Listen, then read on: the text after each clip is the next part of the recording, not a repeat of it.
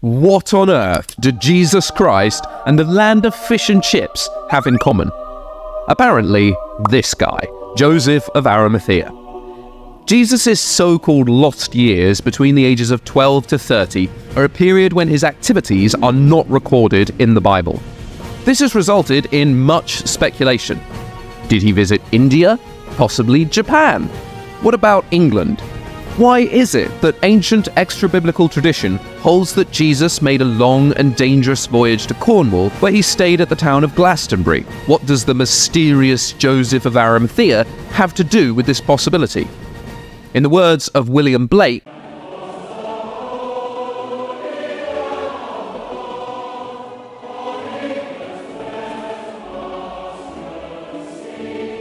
but most importantly, did he buy a bottle of water? Surprisingly, this voyage was much more likely than you might think. And indeed, you won't believe the most incredible piece of evidence. To understand how this might have come about, we first have to look at Jewish culture. One of the traits that made Judaism distinct in the ancient world was the expectation of some degree of literacy. This was because commands in the Torah instructed education of children, including what some Jews refer to as their greatest commandment. Deuteronomy 6:7 states, "You shall teach them diligently to your children, shall talk of them when you sit in your house, when you walk by the way, when you lie down, and when you rise up." From Ezra the priest in 459 BC, a handful of Torah schools were established to teach boys communally. Although a more modern understanding of universal education with multiple subjects and qualifications were not established until 64 AD by High Priest Joshua ben Gamaliel, Torah schools were no walk in the park. Language, theology, basic arithmetic, law, history, and necessary life skills were all expected to be taught, either in the Torah school or by the father of the child between the ages of 6 and 13. So, during his youth, Jesus would have been busy studying and learning the scriptures. Indeed, the last time we see Jesus in the biblical account, before the commencement of his ministry by the time he's 30 years old, is as a 12-year-old during Passover, debating the scholars in the temple who were amazed by his wisdom. The fact that at 13 you graduated from Torah school means that Jesus would have been near the end of his Torah education at that point. If you did not go on to further theological study at rabbinical school, it was expected you would take on apprenticeships with the men in your family and follow in one of their trades. Thanks to the objections of the Pharisees and the crowd in John 7:15, we know that Jesus did not pursue rabbinical school. The Jews were amazed and asked, how did this man get such learning without having been taught? But why wouldn't he have gone to rabbinical school? Matthew 15:35 and Mark 6:3 identify both Jesus and his earthly father Joseph as carpenters, a well-respected trade. This was a skilled role and would have made him socially more respectable than the poorest of the inhabitants of Galilee. But the family were not landed, and when Jesus visited the temple as an infant to offer a sacrifice, the Bible records the family offering 2 turtle doves. It was an acceptable sacrifice, but only for those who couldn't afford an actual lamb. Thus, we see that it's unlikely Jesus' family were wealthy enough to send him to rabbinical school. So, in place of rabbinical school, he would have first been apprenticed to his father as a carpenter. We also know that Joseph was never mentioned again after Jesus' appearance in Jerusalem at 12 years old. What happened to Joseph? Sadly, we will never know. But it was common practice for boys to not just be apprenticed to their fathers, but also their uncles. Extra-biblical tradition holds that Mary's extended family was quite large, including, of course, John the Baptist, whose mother Elizabeth is identified as a relative of Mary herself. In combination with the lineages of Jesus provided in Luke and Matthew, we see that Jesus came from a royal and priestly line, and most likely had priestly and aristocratic family members. So, is this where the mysterious Joseph of Arimathea and chips and gravy come in? Yes, indeed it is. Joseph of Arimathea is identified in the biblical narrative as a wealthy man, a secret disciple of Jesus, and a member of the Sanhedrin. This was the religious council that condemned Jesus to death, albeit without Joseph and Nicodemus' support. There are tantalizing hints that this Joseph was related to Jesus. Multiple extra-biblical sources relay that Joseph was related to Mary, including well-regarded early Christian historians citing sources now lost to history. Is there any evidence for this in the biblical narrative? Actually, though scant, yes. Traditionally, members of the aristocracy would organize funerals and make space in their tombs for close family members. Well, who was it that offered his tomb for Jesus' use after his crucifixion? Yes, the same Joseph of Arimathea. He carried Jesus' body off the cross and took him to the tomb at Calvary, less than a stone's throw from the crucifixion site at Golgotha. But come on, what does this have to do with...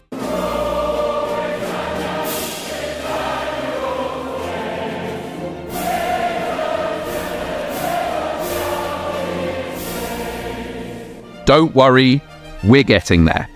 The same early Christian historians who identified Joseph of Arimathea as related to Mary also relay with remarkable consistency that he was a tin trader. Although less reliable accounts like the so-called Gospels of Nicodemus and Peter discuss Joseph in these terms, so too do far more reliable early church historians like Irenaeus, Hippolytus, Tertullian, and Eusebius, who added a number of extra-biblical details, most likely from common third sources. So, you're a wealthy 1st century Judean tin trader doing business across the Roman Empire. Where do you get your tin? Where do the Romans go to get theirs? Cornwall, of course! Although people think of pre-Roman Britain as a Stone Age backwater, more and more evidence suggests that Britain had significant social organization. The first classical accounts of exploration of Britain go back to Pytheas, a Greek explorer in the 4th century BC. It quickly became an important partner in Roman trade due to its incredible tin, gold, iron, and wood exports, as well as its incredible fish and chips. Arguably, this was a significant part of the reason Caesar tried and failed to conquer Britain in 55 and 54 BC, as trade had become so one-sided and Caesar wanted to exploit the wealth of Britain for Rome. It had also become a place of refuge for enemies of Rome, including Gauls who'd escaped from the port of the Gauls, where the name Portugal comes from, and France, who joined the Celts in building a counterweight civilization safely across the sea, so they thought, in the British Isles. Still, Rome would be unsuccessful in subjugating the island until almost 100 years later. In the meantime, Cornish tin was traded across the empire and became a hot commodity as far as the East Mediterranean, which archaeological evidence suggests had strong ties with the region around the time of Christ. Joseph of Arimathea, if he was a tin trader, would certainly have sourced a vast majority of his tin from Cornwall, and almost certainly would have visited English shores and sampled a chipped butty while he acquired this vital resource. Yet, the strongest evidence for Joseph's visit is a twist, which we'll share at the end. So, maybe Joseph of Arimathea visited England. But Christ? Really? Well, remember he probably would have been apprenticed to Joseph of Arimathea, if not before his father's death, certainly after. Also, recall that the family of Christ are certainly no strangers to travel. According to the biblical narrative, Joseph, Mary, and Jesus fled to Egypt and lived there while Jesus was an infant to escape King Herod's massacre of babies born in Bethlehem. Equally, frequent trips to Cornwall could have certainly been on Joseph's cards, and Jesus would have been expected to accompany him to learn the trade.